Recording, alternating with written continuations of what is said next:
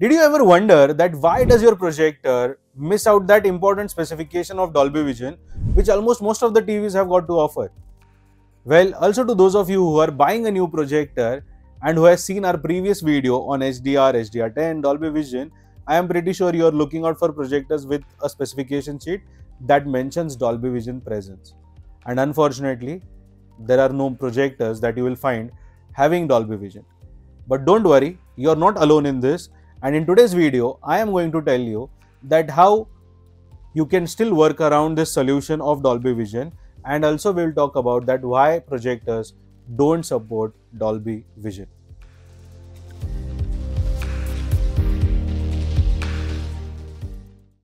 Now, as mentioned in our previous video, any good video quality from a video display, which can be TV or a projector screen, is based upon three crucial factors. The first one is colors.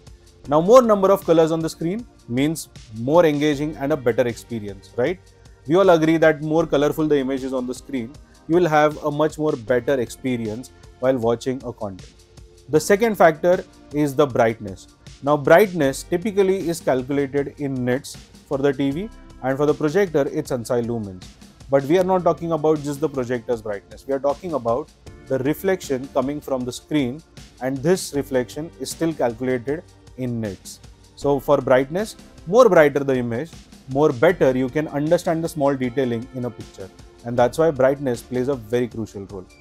The third important factor is the contrast ratio. Now, contrast ratio is the ratio between the highest or the brightest white to the darkest black on a screen. Now, when they are together, let's say if you are watching a movie like John Wick, okay, which has got an intense dark scene. Now, that dark scene also has got some light somewhere. Now, imagine that light which is there on the screen versus the blacks that are there. Now, those two need to be as wide as possible, and that difference or that ratio is called as contrast ratio. So, more bigger the number, more deeper the image is going to be. Now, if this is very clear to you, let us understand how these HDR and HDR10 all these formats work. Well, they all work by optimizing these three important factors, that is colors, brightness and contrast. So why don't projectors come with Dolby Vision? And you know what, the answer to this question actually lies in these three factors that we just spoke of. Now, the first important reason why projectors don't have Dolby Vision is because they have lack of brightness.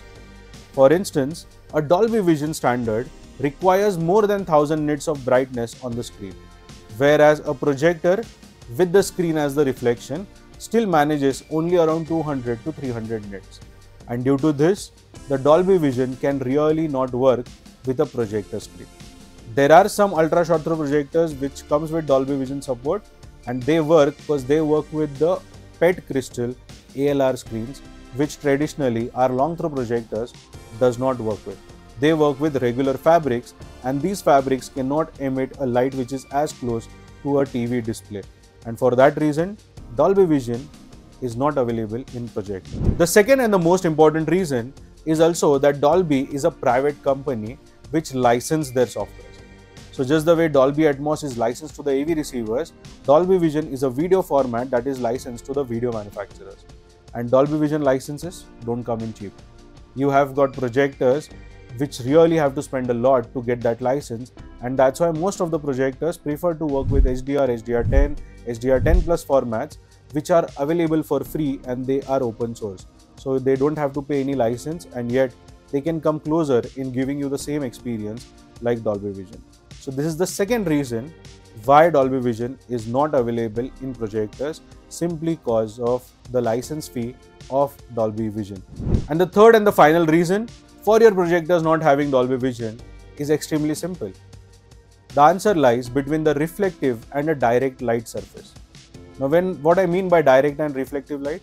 Well, a TV is a direct source of light, because when you turn on the TV and you sit in front of it, the light is right in front of you. But when you turn on a projector and what you see on the screen is a reflective light. Now, reflective light does not have the same control of contrast and brightness which a direct TV or a direct light TV can always provide. For that very reason, the dynamic tone mapping of HDR10 plus or Dolby Vision formats cannot really work to the best level with a projector screen. And that is why Dolby Vision in projectors is really not available. Now I know most of you have got sad faces thinking that should I really buy a projector or can I just settle in for a TV screen in spite of it being in a theatre room? Well, hold on. Also to those of you who have got projectors and are thinking whether did I make a wrong choice of going for a projector over a TV? Again, hold on. The video is still not over. I am going to give you 3 ways to still work around and achieve a nice Dolby Vision like experience. The first way is to use HDR10 and HDR10 Plus formats. Now this can work out for people who are buying new projectors.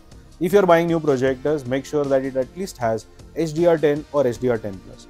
HDR10 supports static metadata, which means that the color, contrast and brightness settings will stay common throughout the movie. HDR10 Plus, whereas, will offer a dynamic metadata, which means that every frame in the movie is going to adapt its own color, brightness and contrast setting. This way, you are getting an equivalent image experience of what Dolby Vision has to deliver. So stick in with this first choice. The second way to work around with your projector to still compensate for the loss of Dolby Vision is to use the dynamic tone mapping feature. Now this is extremely crucial because when you're buying a new projector, especially the high-end ones like JVC's, Sony's, Epson's or even the BenQs and Optimas, they have a feature called dynamic tone mapping. So make sure to check that while buying a new projector, and if you already own any of these projectors, go into the settings of it and go and select the dynamic tone mapping. Now what does dynamic tone mapping do? It tries to mimic the effects of a Dolby Vision experience by optimizing the HDR settings. Now this is the best way to have an HDR content deliver a Dolby Vision like experience. So that ways you are still not having losses of Dolby Vision. And the third way to work around this Dolby Vision loss is to go for a Blu-ray player like a Panasonic UB820, which offers a converter inside its processor, which converts a Dolby Vision content to a best standard HDR10 Plus content. This way, the experience of the colors, the contrast and the brightness settings of that content does not get spoiled and they still come out fresh on the screen using this Blu-ray player. So try to use more and more better content sources like media player, Blu-ray players or OTT streamers, which can help you achieve the brightness, contrast and the color standards of Dolby Vision. At the end of the day, while Dolby Vision is great deal for TV, it is definitely not a deal breaker for projectors. Technologies like HDR10 Plus, dynamic tone mapping and a better screen calibration can still deliver a perfect, incredible viewing experience for you in your home cinema room. Now, if you agree with me and if you have done your own research about Dolby Vision and HDR10 Plus as well with your projectors, let me know your thoughts in the comments below. Because I, Tanmay Mehta, your home theatre consultant or home theatre wale bhaiya, will be seeing you again in my next video. Thank you so much for watching.